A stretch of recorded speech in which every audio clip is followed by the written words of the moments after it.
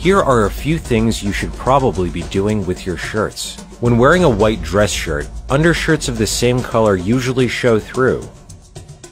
A gray undershirt is typically less visible as it more closely matches the value of skin tone. An easy way to get a good sleeve roll is to pull the cuff up like so and fold the sleeve over it here.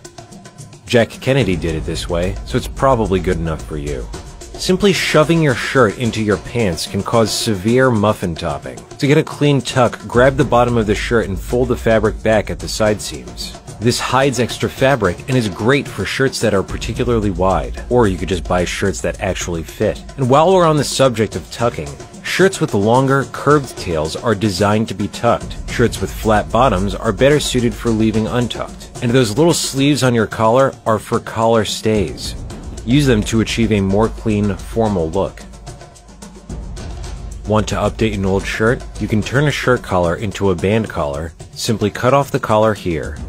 You can also pull the stitching, remove the collar, and re-sew it, but you're probably gonna f that up.